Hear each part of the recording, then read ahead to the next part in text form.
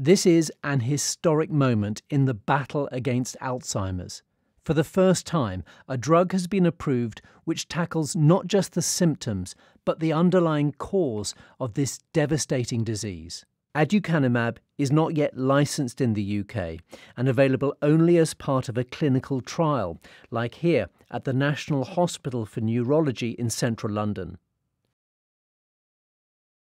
Aldo Cereza, who's 68, was diagnosed with Alzheimer's 10 years ago and had to stop working as a surgeon. He receives Aducanumab every month via infusion and is certain it's helped him. I felt that I wasn't getting so mixed up. My cognitive tests were improving quite markedly. 2 years ago, Aducanumab was written off as a failure and the trial Aldo was taking part in was abandoned.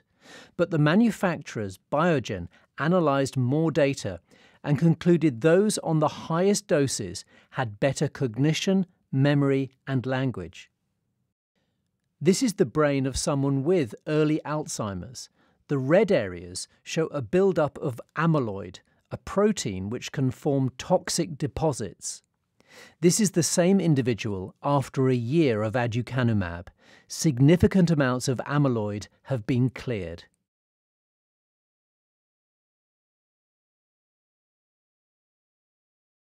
The doctor who's leading the clinical trials of Aducanumab in the UK is delighted.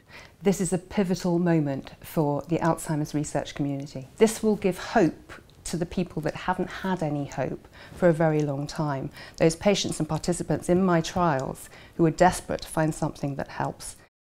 In recent years, over 100 promising Alzheimer's drugs have flopped. So to now have a medicine that can potentially slow the disease is a huge moment and will encourage scientists to redouble their efforts and find even better treatments.